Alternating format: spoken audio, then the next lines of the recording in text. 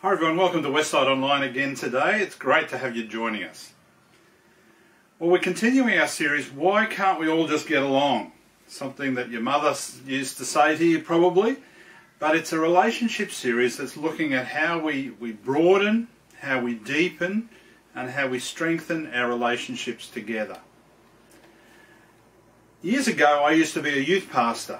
I did youth and children's ministry for a lot of years, even when I was a pastor, would do youth groups on the side and things like that, and really loved that ministry.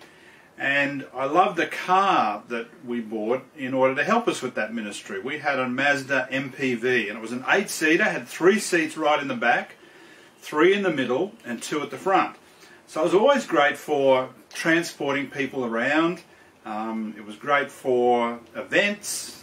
I could have a lot of people, you know, if we were doing taking people somewhere, I could say, well, I'm a driver and I've got 7 seats that we can do. And it was great for bringing the kids around. I loved the car, not so much the family, but I really loved it. It was a good workhorse, but it had a fault. It had an issue with a gearbox. Now, I knew about 4 youth pastors at the same time that had the same car. It was probably a popular model like that because it just didn't have the 7, it was the 8-seat, it was a bit extra. And even with 3 kids that we had, the back 3 seats could fold down and you could fit luggage there as well as people or all people. So it was a great car, but as I said, it had a fault. Like a number of cars, you know, there's sometimes you see a safety recall, there's an airbag fault on certain cars, or I heard one the other day that it could overheat. So every car has some time in its life something that goes wrong, and some cars have this tendency. Well, the good old MPV had a gearbox issue, and I had a friend of mine say, look, I've just blown the gearbox, apparently it's a known fault. If you go to the mechanic, he'll be able to fix it. There's different things you can do with seals and oil and a few things, and we had people like that in the church, and I was able to get mine fixed, and I had no problems with that part anyway. It got a bit old in the end. And one day I saw a fellow youth pastor who I knew had one, and I said, oh, how's your car going? He said, oh, fine. He said, look, I've just heard there's an issue with the gearbox. And he said, oh, I've had no problems with mine. So, okay, we went on our way. Not a week later, and he rings me up and says, guess what? The gearbox is blown. So every car tends to have that tendency. Every car has something wrong with it where it tends to be a bit of an issue. If we apply that to human beings, I think the same is true. And it might not be a gearbox or something like that, but there's some issue with all of us. And I don't know every one of you, I don't know who's listening. It's one of the functions of being online like this. I don't know who's tuning in. But I reckon every one of us has this problem. And I think I know because it comes from our association with Adam and Eve. One thing the Bible is, I think, very good is it's a mirror. It holds up a mirror to our lives. And one of the things about mirrors is it just tells the truth. It doesn't you know, you can have paintings that you know, put the best side or cover your blemishes, but a mirror just shows you for what you really like. And sometimes we don't like that. We look at ourselves in the mirror and say, oh, wish I didn't have this, wish I didn't have that. But the Bible is this mirror that shows us as we really are. And because we are related to Adam and Eve, all of us come from that line. There is, in a sense, a DNA, even a spiritual DNA that comes down to us, that we have the same issues as they did. So to begin with today, to look at really answering that question properly, why can't we all get along? Like many things, Genesis is about beginnings, and this is the beginnings of why we can't get along with each other. It says in Genesis, the serpent was the shrewdest of all the wild animals the Lord God had made. And one day he asked the woman, did God really say you must not eat the fruit from any of the trees in the garden? Of course we may eat fruit from the trees in the garden, the woman replied. It's the only fruit from the tree in the middle of the garden that we're not allowed to eat. God said you must not eat it or even touch it, and if you do, you will die.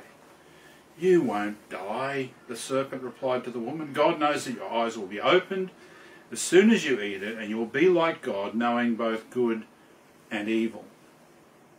The woman was convinced. She saw that the tree was beautiful and the fruit looked delicious, and she wanted the wisdom it would give her. So she took some of the fruit and ate it. She gave some to her husband, who was with her, and he ate it too. And at that moment their eyes were opened, and they suddenly felt shame at their nakedness, and they sewed fig leaves together to cover themselves. When the cool evening breezes were blowing, the man and his wife heard the Lord God walking in the garden. So they hid from the Lord God among the trees. Now there's a lot in that passage that we can look at. I looked at that over Easter about the fig leaf coverings and everything like that. But there's a couple of points that I want to bring out from that passage today. There's a couple of things that Satan said, and something that Adam and Eve did that I think we have inherited from them. First one, what the serpent said is, "You will be like God." In a sense, he was right. They thought, at least, they would be like God. It's one thing to be made in God's image, but it's another thing to submit to God. It's another thing to want to be like God. And the temptation was for them that they would be their own God. There would be not anyone else to dictate to them. There would not be anyone else to tell them what to do. They would not be answerable to anyone. They can make up their own rules. They would know what's right and wrong, and they would make those rules accordingly for themselves, however they saw fit. That's the second thing. They would know good and evil. They could choose what's their good and what's their evil. They would get to choose what they wanted to do. And the third thing is that they hid.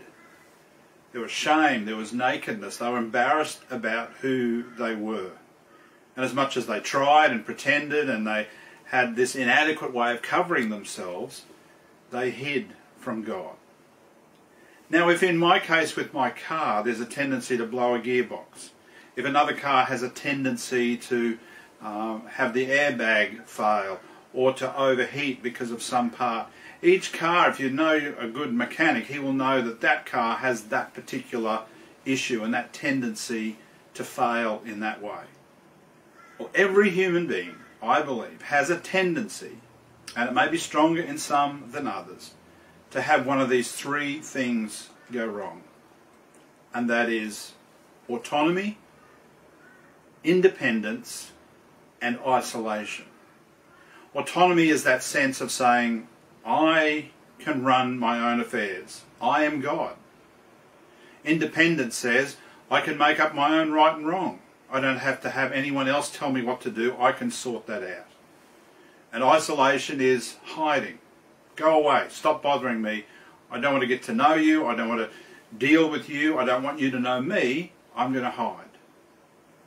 Now there's a certain level at which those things are good. We don't want to be people who rely on each other all the time, who are so dependent on each other. It's codependence. We have in our churches, we call them autonomous local churches, where we do things separately, but there's a sense that we know that there's things that we can do better together than we can do by ourselves. It's good to be independent and not relying on financial help or something, to do our own thing, and not to be so needy that we're always with each other.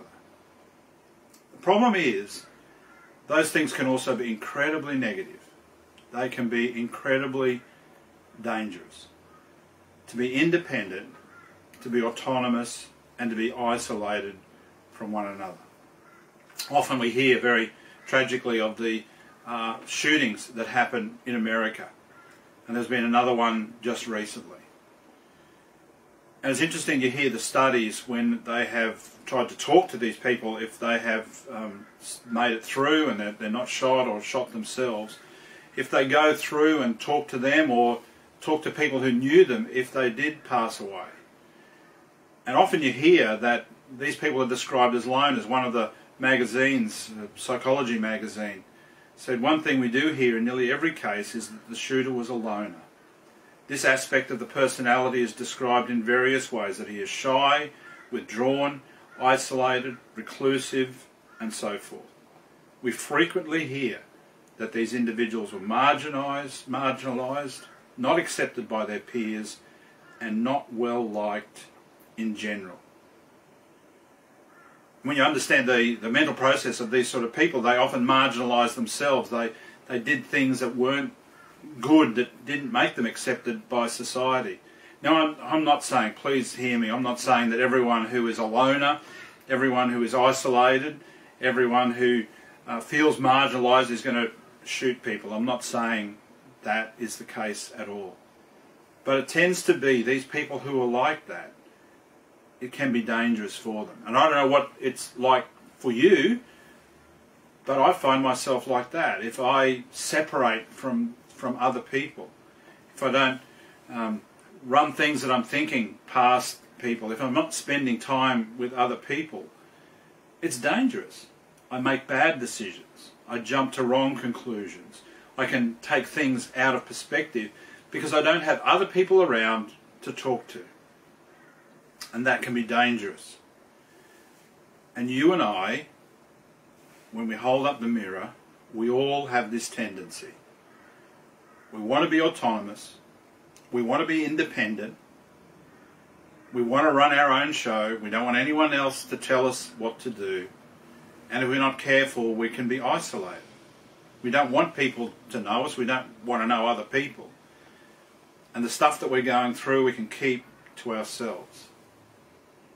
Now, as I said, it's not that everyone will go out and shoot people, but as I said last week, the study that showed from Harvard University, it just backed up what God said right at the beginning. It is not good for us to be alone. One of the things that's emphasized in the New Testament, sometimes we think that the church, that faith is about believing. And it is, but I think we do it a disservice when it's just about we just believe the right stuff, we just tick the right stuff off in our head, and that's all there is to faith. Another aspect that's often overlooked is that faith is about belonging. We see in the early church that's a pattern for us, that's an example for us, is that they were devoted, those early Christians, to the apostles' teaching, to the breaking of bread, to the fellowship, and to prayer. It says every day they continued to meet in the temple courts. They broke bread in their homes. They ate together with glad and sincere hearts, praising God and enjoying the favour of all the people. And the Lord added to their number daily those who were being saved. See, there was a commitment there, yes, to the teaching of the apostles. They got into what they were recounting what Jesus had taught them. And they were praying together, and they were breaking bread, they were having communion on a regular basis, and that's why we do this regularly in this broadcast. But it also says they were devoted to the fellowship. They were devoted to each other. They were devoted to themselves as people. And they did that by meeting together. And there was this mixture, particularly in Jerusalem to start, but it happened as the church grew into other places. There was a big meeting, the first church that met in Jerusalem. There were thousands baptized that very first day. And you see there it says they continued to meet together in the temple courts. The temple courts, I'm always reminded of the areas in front of the big stadiums like Suncorp or the Gabba here in Brisbane where we are.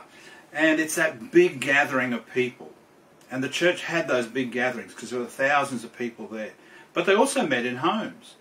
It wasn't just the big. And we tend to think of church as just the big ones, the big meeting. And yet the early church had that balance of meeting together in large and small groups. And I know this is different because you're watching at home. And sometimes some of you are there and you're not able to mix with other people. You're not able to have that fellowship. And I think that's a real lack if you're not able to meet. If you're in home, and I know some people are isolated for different reasons, and it's great that you can at least connect like this.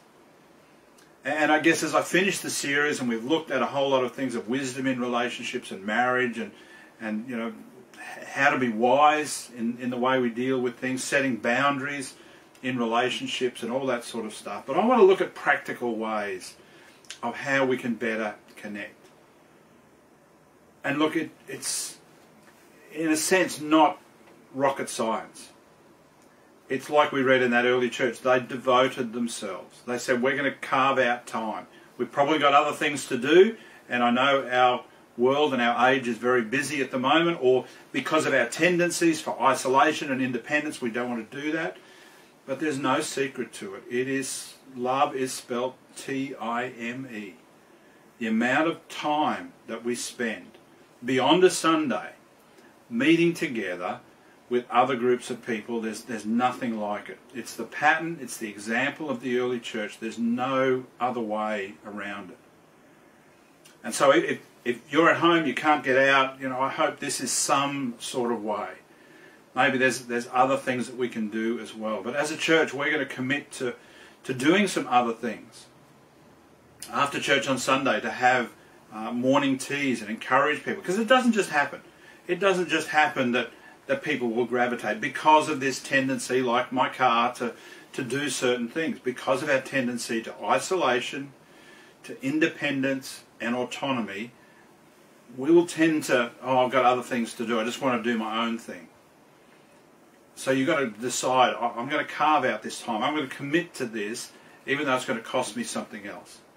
So we're going to do coffees. We're going to do a thing called Guess Who's Coming to Dinner. So what we're going to look at, we'll launch it in term 3, but what we're going to look for is people to host. We want people who love hosting people at their home, cooking up a big meal, trying out that new recipe they saw on My Kitchen Rules or something like that. We want to see people who love to host. And we want to see people who love to eat other people's food and go to their place and try out what they're cooking. And we're going to put those people together and sort of do it in a creative way and just give people an opportunity to catch up together like that over, a good meal, good food, and have some good conversation and discussion. So we're going to do that in a couple of weeks' time. I also would love to get small groups going in the life of the church. There are some small groups that meet already, and that's been great. But I would love more and more people to just carve out some of that time through the week, beyond the Sunday, just to be able to get together, study God's Word together, pray together. And look, all of this is a way to practice what we call the one another's. Someone said there's 52 one another's. There's one for every week. I'm not sure there's exactly 52, but there's a whole lot of instructions in the Bible. Many about loving one another, being patient with one another, bearing one another's burdens, forgiving one another. And it's a shame when so many people really don't know each other well enough to have anything to forgive. We don't know other people and what they're going through enough to be able to bear their burdens. We don't know how to love one another. We don't know what is going to be best for other people because we really don't know them.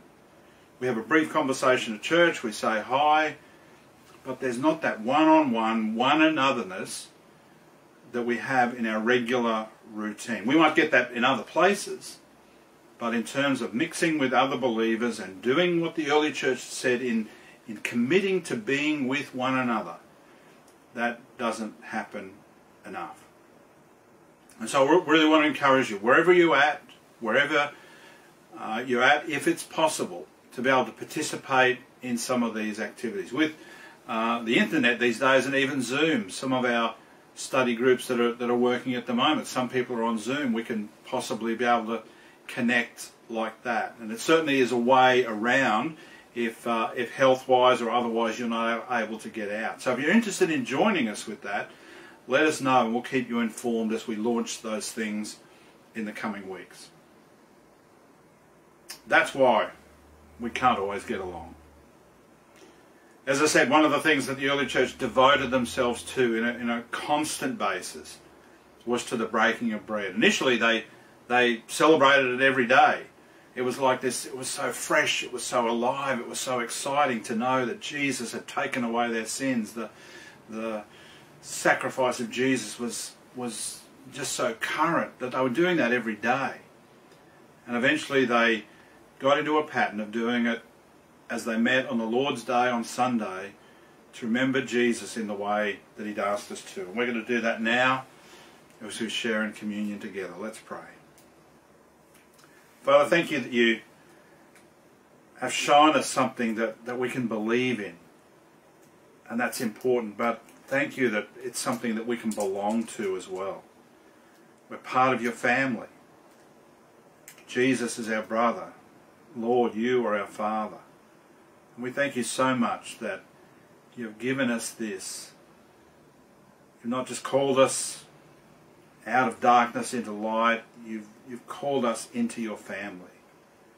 And we thank you that Jesus makes this all possible for us, that He makes it possible for us to be in relationship with you and with each other. And as we're doing this today, we're doing this with Christians all over the world who do it in their own time and in their own time zone, but we're a part of a great family. We recognize the body of Christ as we eat this, not just the physical body of Jesus that He gave us, but we're a part of something much larger than just where we are in our own homes now. And help us to sense that as we eat and drink together now, that we're a part of people all around the world who are doing this, who are participating in their own way to remember and honour Jesus. And it's in His name we pray. Amen. Let's eat the bread together.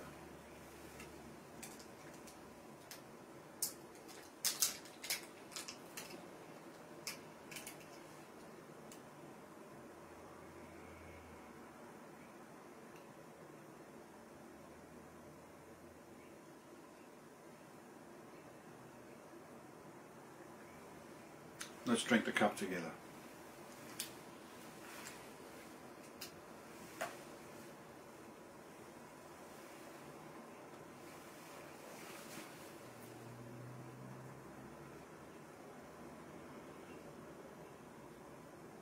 Heavenly Father, we know we all have this tendency to want to run our own affairs, make up what's right and wrong for us, and hide from you and from each other. So Lord, help us to be able to know that there is a fix. There is a way out of this. We don't have to just put up with this in our own lives. And the way you've encouraged us, the way you've commanded us to love one another, to care for each other, is the way to counteract that.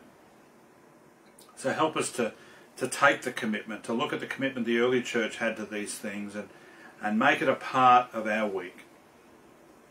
Lord, help people to realise that they're part of something much bigger, that we need each other.